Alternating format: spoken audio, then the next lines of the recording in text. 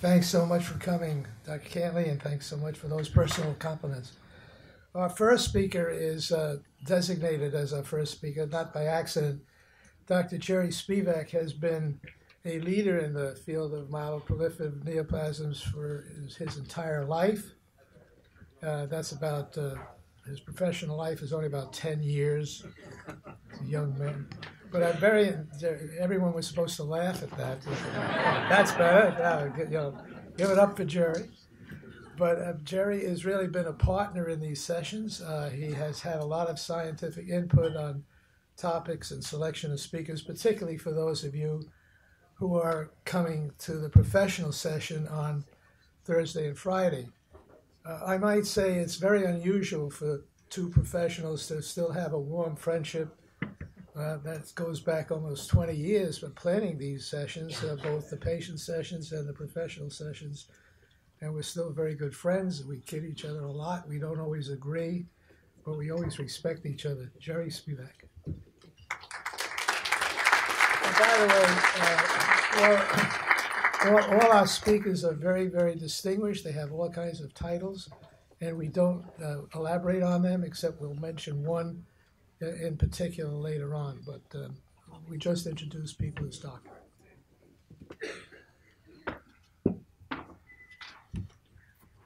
Thank you, Richard. It's been my welcome. It's a pleasure to be here for many reasons, not the least of which is the fact that I was a medical student here for 4 years. Richard was on the faculty, and we're still friends. Now, I want to, in the spirit of full disclosure, I'm delighted to talk on the topic that I've been given, but I'm going to present a lot of data this morning, which is bad form. But the good news is that I've left a glossary out there of terms so that you can all be informed. And even the better news, I'm going to be followed by many outstanding scientists who will reiterate these themes as we go along. So if I can have the first slide.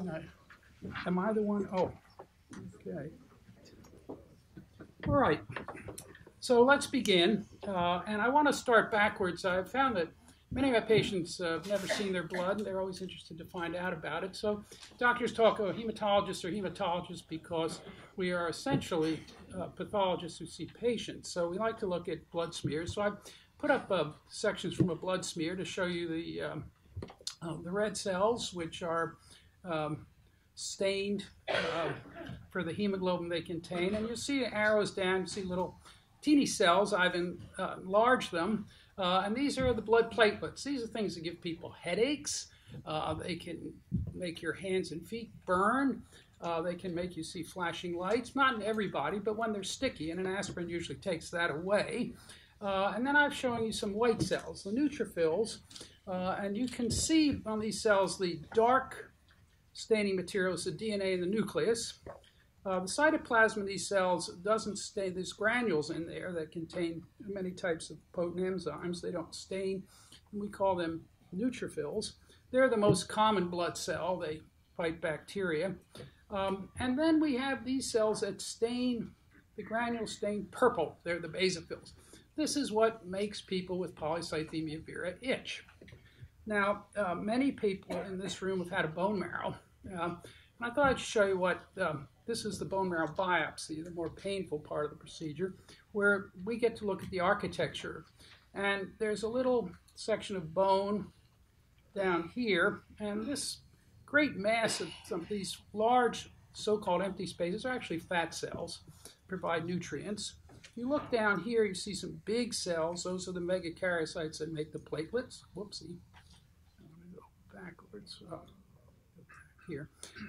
And you can see there are other cells in here that pathologists would know are white cell precursors, and then there are the red cells. Now, patients do get myelofibrosis, and we can't tell that unless we do a stain of the marrow. And this is the silver stain, not named after Richard. It's a lot older than that. And it stains fibers, and all marrow has fibers. This is fairly dense fibers. We're not staining the cells. You can see the cells are in the interstices. They're there, they're functioning well. The fibrosis is a reactive problem. All right, so let's go. We're going to talk about these three diseases. Polycythemia vera is the commonest and most unique because all three cell lines are elevated, whether it appears that way or not. But let me move on. Let's talk first about hereditary disease. And it turns out that as we sit here, unfortunately, we are all creating mutations. Some land in places that are harmful, and some land in places where they're trivial. And so, assuming you get a mutation that alters the DNA in an untoward way, what will happen then? Well, that's up to the patient, not the mutation so much. And we don't know about our own individual DNA. We know about population DNA, as I'm going to show you in a second. So I have a thing called penetrance. You can have the gene, you may not have the disease. Or you can have the gene and you may have one of the three diseases and not the others. That's patient-host genetic variation. That's up to the individual patient, whether you like it or not. And then we get the clinical manifestations. Now, there are other things that we're going to talk about: age, sex, what we call germline defects, defects that are carried through from your parents, that are in the so-called germline, the reproductive cells. We're going to talk disease duration, the types of mutations, clonal dominance, and other things that are going on. So here, let's start back with genetics, the basic unit of cell biology. The cell, its plasma membrane. It has a nucleus where the DNA is, and the DNA is replicated there into itself or transcribed into RNA to the cytoplasm where you make protein. Now you have 22,000 genes. They're not all turned on at the same time. You have 3 billion nucleotides, the bases that make up the DNA. So you can imagine replicating those on a continuous cycle all the time. Cell's going to make mistakes. If the mistake sticks in the wrong place, you have a mutation. Now, when you transcribe DNA to RNA, that's where we have gene expression. That's what we talk about. What genes are now being turned on and sometimes turned off? And then you make protein, and there is a protein code. The cell doesn't do anything unless it's told to from the outside. And what you have here on, see if I can find the pointer here, is a receptor. Now, cells have many receptors. This is a cartoon. Receptors have made up proteins. This receptor happens to have 2 proteins. We call it a dimer. And it doesn't do anything until it gets its ligand here, this red object, which would be a growth factor in terms of blood cells. And once the receptor turns on, it sends a signal to the nucleus, start making genes. Okay, so let's go on. And what happens? I'm going to show you the power of a mutation. So this is the thrombopoietin receptor, which is the center of the universe as far as the myeloproliferative disorders are concerned. Now, the mouse is a good model to look at human disease. It pretty much replicates humans. But the mouse has thrombocytosis. And I've shown you 40 amino acids. This is amino acid code. Each amino acid has a different alphabetical symbol. And the thrombopoietin receptor has over 600 amino acids. I'm only showing you 40. And an amino acid 39 in the mouse is an amino acid called asparagine. Now, if you did the same sequencing of the human thrombopoietin receptor, the human has a platelet count of 250,000 on average. And in that 39th position is the amino acid lysine. Well, Dr. Moliterno and I did some sequencing way back 2003 and 4 in some human beings who had high platelet counts. And we found in these human beings, guess what? They had the mouse amino acid and they had a high platelet count. Okay. At the time, I have to have an aside, the MPN field is like no other. Everyone said, well, you got the wrong gene. We won't go there. But if you convert that gene in the mouse, take out the asparagine in the mouse, guess what happens to the mouse platelet count? It comes down to normal. We had the right gene. So now, here's the crux of the selection away. These are the genetics of the acquisition of an MPN. And on the horizontal axis, I have gene frequency. And these are sort of relative numbers. They're very low numbers, going from 10 to the minus 7 down. And on the y-axis, I have frequency. And again, low numbers.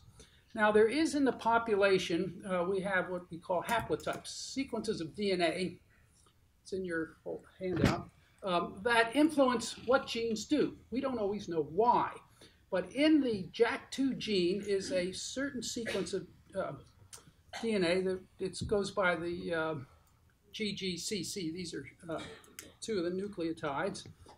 And this isn't a high frequency in the population, but has very low penetrance. It accounts for about 50% of the risk of getting a JAK2 mutation. So a small percentage of the population has this high frequency, low penetrance gene.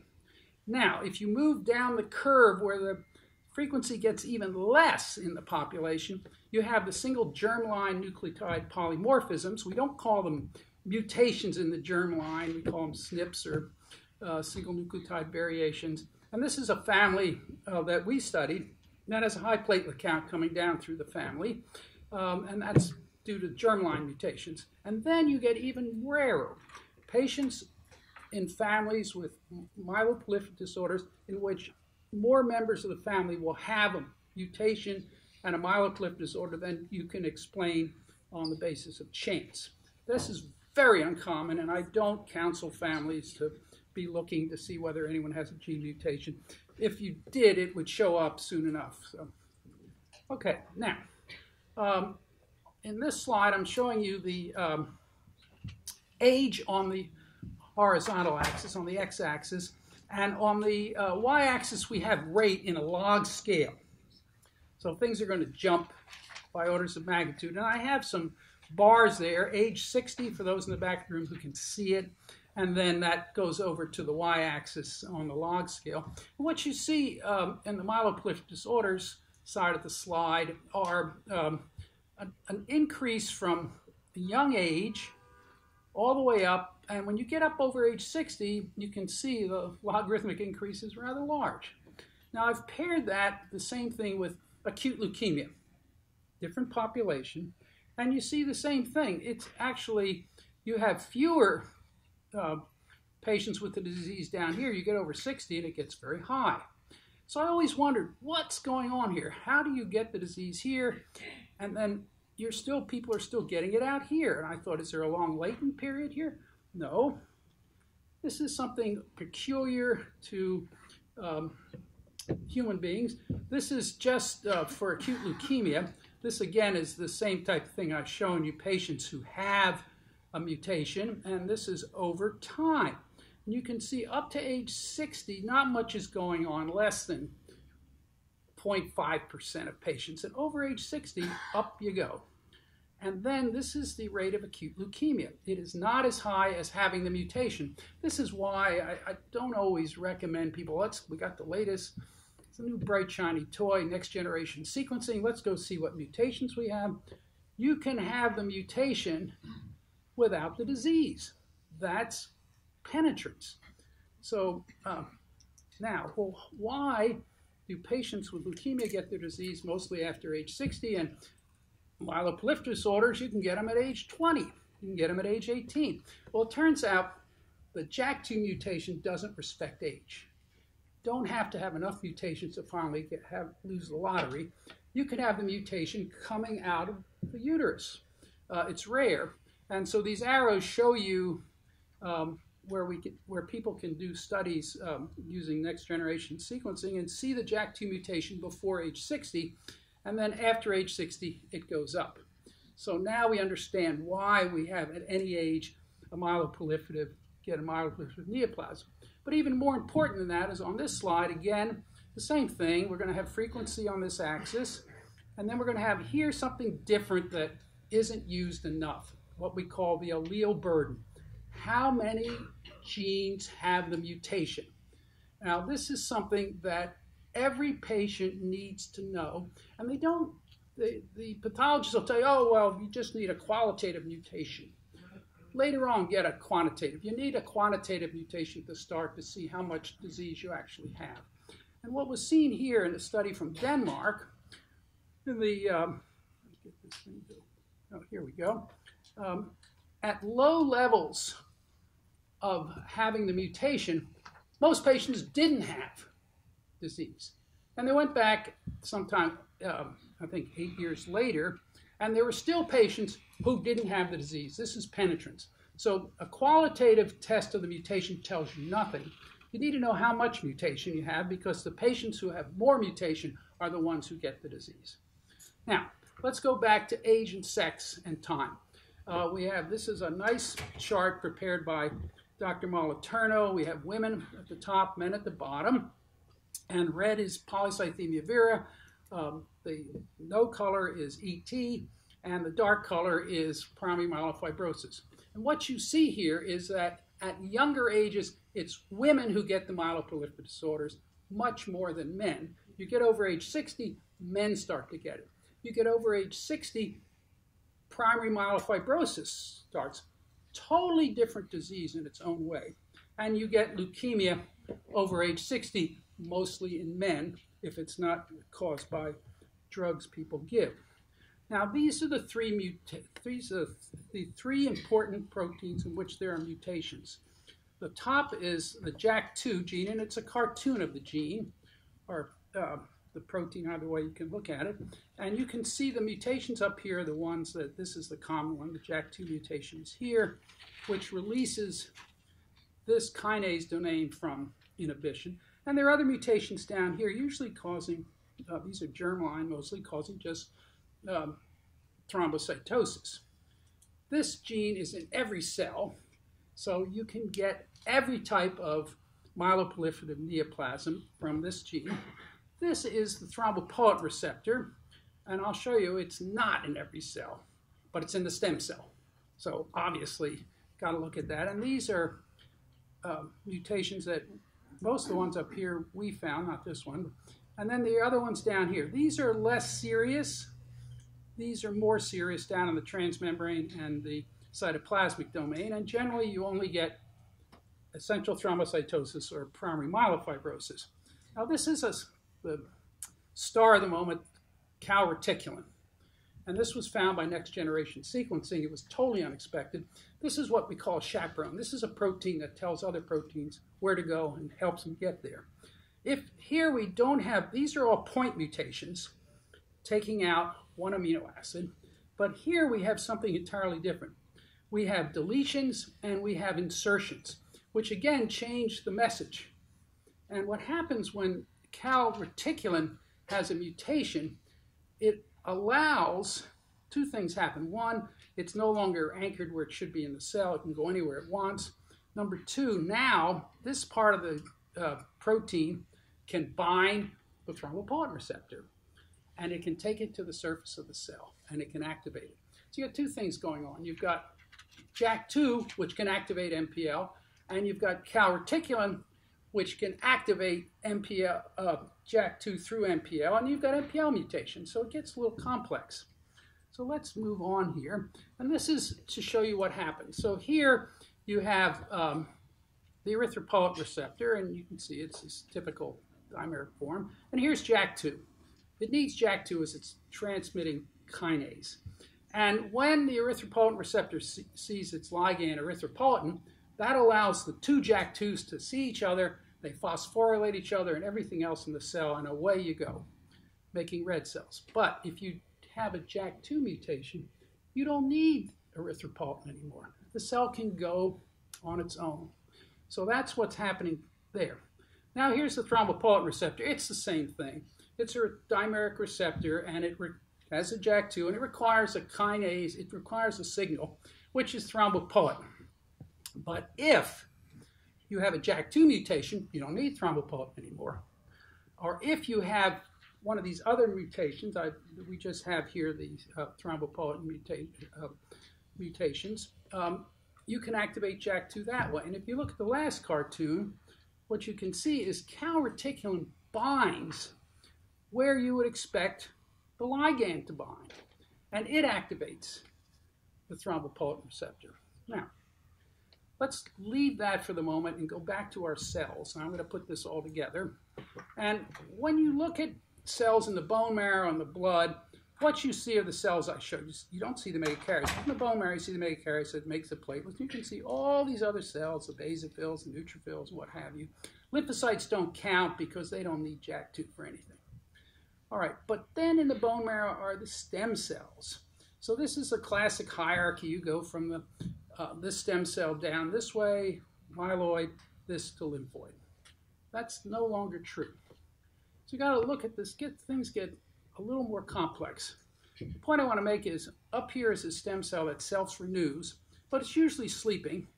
And this guy does all the work. But we used to think it went, whoopsie. We used to think it went this way. But now we know that a stem cell can go right to a megakaryocytic stem cell. So you can get ET with JAK2 only in the platelets, so-called triple negative. If anyone cared to look, we published this a lot of years ago that, yeah, if you just look in the platelets, which nobody looks, you'll see JAK2. But you can get a megakaryocyte erythroid cell. That's important because that gives you polycythemia vera. Or you can get a common myeloid megakaryocytic erythroid cell, and that can give you polycythemia vera, or it can give you primary myelofibrosis. So this is occurring back here, up at this side. Down here, you can see the 3 receptors, but only one of them is up here, even though you can make 3 different kinds of cells. So the interferon works up here, and ruxolitinib or Jakafi works down here. All right, so this starts to explain some things. This is a patient of Dr. Moliterno's. This is the axis in time, months. This is a hemoglobin level, and these are the normal range. And she's going along well, and she's had myelofibrosis for 17 years, on hydroxyurea, and all of a sudden, her hemoglobin red cell count goes up. Whoopsie, sorry. And she has polycythemia vera. How'd that happen? A different stem cell got involved. It's not magic. Okay. Here's a patient of mine over a period of 6 years. A man, he started out with a normal hemoglobin. He had a platelet count of 1 million. I don't have him in that often. And sure, in 6 years, all of a sudden, sure enough, up goes his red cell count, and he now has polycythemia vera. He still has it. It's 2017, doing well. Okay. Now, the other thing that's going on here that you have to think about is these are all the mutations. And which disease has most of the mutations? Polycythemia vera. So if you're looking at the 3 diseases, what you really care about is this disease. This is the one you should always be looking for. Now, this starts to explain why someone who has a high platelet count, particularly women, is going to show up one day with polycythemia vera. And if it's a man, they may show up one day with primary myelofibrosis. And it can go either way. You can have primary, as I've shown you, things go back and forth, but polycythemia vera is the king. Now, unfortunately, if you look in your glossary, you're going to find a definition of alternate facts, or as other people call fake news. This is not trivial. This really makes me very sad. So here is the premier blood journal, Blood, and in it, some experts are opining that essential thrombocytosis and polycythemia vera are just a continuum of the same disease. How can that be? This is fake news. Sorry to tell you. So here's gene expression. We've published this. Other people have published this. It's not, gee, you're not looking at my data. You're not looking at my data, but that's a different story. And what you see here are genes that are expressed in polycythemia and essential thrombocytosis. Now, 3 things you see here. 1, women dysregulate different genes than men do. Sex, okay? ET, same thing. But the core genes, the one that both men and women dysregulate, those are the genes that cause the disease. So there's 102 genes in P. vera, only 17 in ET. How can they be the same disease? The overlap is 1%. They can't. And then if you look something more telling, how long people live, and this is, don't take this as, oh, I only have so many years to live. That is bogus. This is all retrospective stuff going back many years. But ET has a different natural history than PV and different than PMF. Why is that important? Well, back when we got the JAK2 mutation, everything changed, and the World Health experts decided, you know what, PV, we can diagnose it now. We've got the JAK2 mutation. Bone marrow, well, it was already proven that that was bogus. The try and tell what disease anyone had because it's all the same mutations. So we're going to pick hemoglobin levels. They could have picked red cell count. They could have picked hematocrit. They're all the same thing. And 7 years later, guess what? We just revised everything. Do you think that made any difference? No. If you look here, the conflation of ET, PV, and ET, and what you see is, if you can see, but I can't even see it, but is that PV, the highest hemoglobins are 22.5 grams. Okay, I get that. But if you look over here in ET, guess what, folks? How can these people have ET when they have hemoglobins of 22.5 grams? How did this get through the reviewers? How did it get through the writers? How did it get through the editors? And of course, PMF, same thing. And down here, oh look, CalR, guess what? You can get PV. So that's a problem. And then there's the latest bright, shiny toy, pre-MF. Everyone's going to look for pre-MF. So I said, oh, this is really interesting. Let's go look at the patients. And if you look at the patients, nobody with ET has a hemoglobin of 17.6 grams. And here in early PMF, clearly we violated the World Health Organization fake news. Sorry. Okay. And really quickly, here's what I call a myeloproliferative masquerade. Here's a patient coming out of the Midwest to see me. 1985, had a high platelet count, had splenomegaly, had myelofibrosis, and they couldn't decide what disease the patient had. Now, of course, according to the World Health Organization today, it has to be primary myelofibrosis. So in 1993, 8 years later, she comes to see me. Now the white count's tripled, the platelet count is doubled. The hemoglobin hasn't changed, but the spleen in this small lady was down into the pelvic brim. So you can't have a big spleen and have a normal hemoglobin level any more than you can have a pregnancy and have a normal hemoglobin level.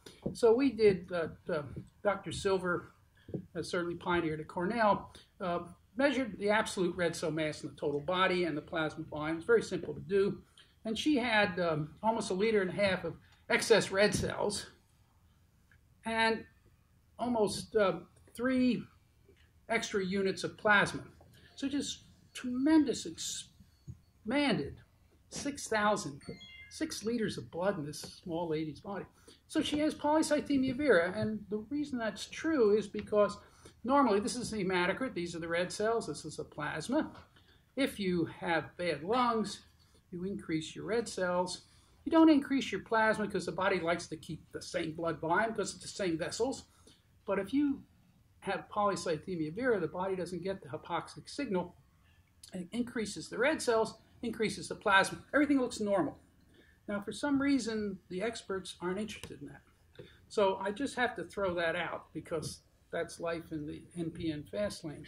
Now, more to your interests are this, that normally when you get a mutation, you only get it in one allele of the 2 alleles, one on each chromosome.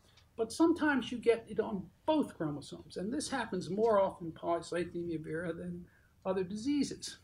And so this is how you get disease.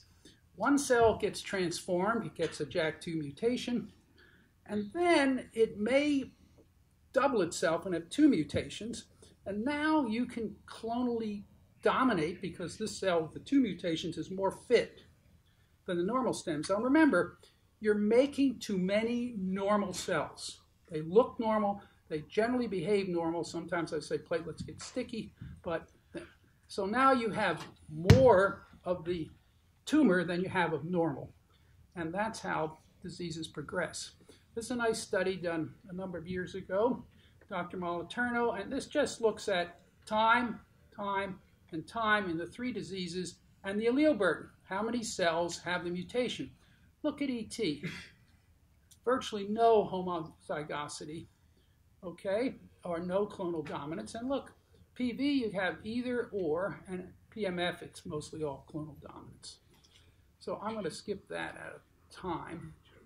Skip that, yeah. So in polycythemia, we have 2 different diseases that we've shown. You have a benign disease that generally only need aspirin and not always aspirin, and phlebotomy. Then you have an aggressive disease.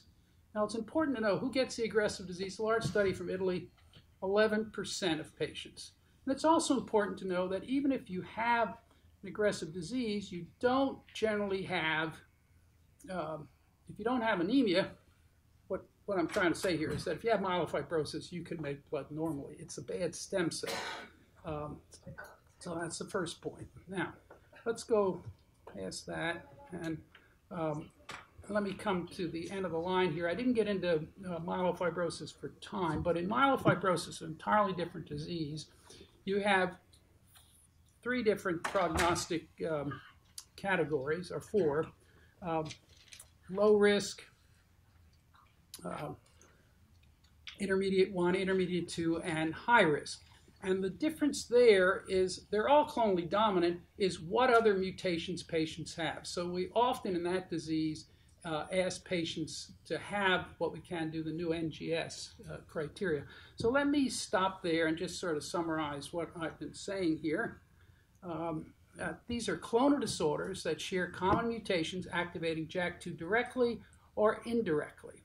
They share common clinical features because of JAK2 activation, which is exaggerated by the development over time of homozygosity of the mutation, or less commonly homozygosity of MPL or CALR, but they are all genetically different diseases. There are genetic predispositions, which I've shown you in mutations, or less commonly germline or familial predisposition.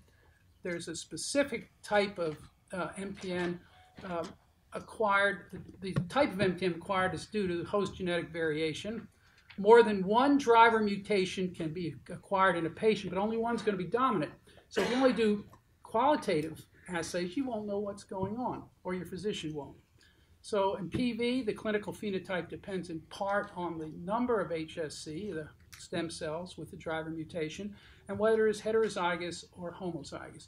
Aging is one of the most significant factors in acquiring mutations, and specific mutations that will promote malignant transformation are the most common ones associated with the aging process.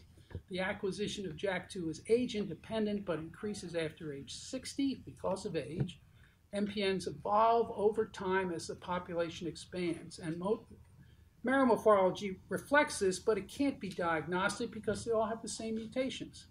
PV is the most common mutation and the one with the most serious early complications. It should be the first diagnosis sought. A normal hematocrit hemoglobin level red cell count doesn't exclude PV if a myeloproliferative neoplasm is a diagnostic consideration because of plasma volume expansion. So the cells produced in the MPN are not abnormal. It's the involved stem cell. So chemotherapy is really an inappropriate type of therapy since it won't destroy the stem cell and has never been shown to be the first line of therapy for these disorders.